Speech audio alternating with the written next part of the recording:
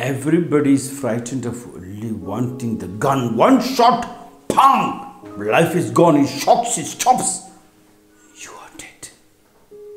And that's what the whole yoga talks about, shavas and the corpse position. And everybody knows the corpse position is the most difficult part of the whole asanas. That is one man in India without a gun, just on his writing, shocked many people. Usually in the classrooms in colleges, children makes a lot of noise, students makes a lot of noise.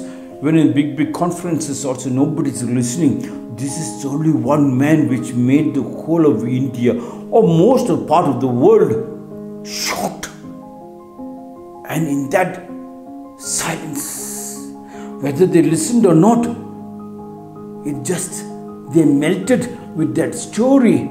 Such was the power of this simple man who wrote several truthful facts.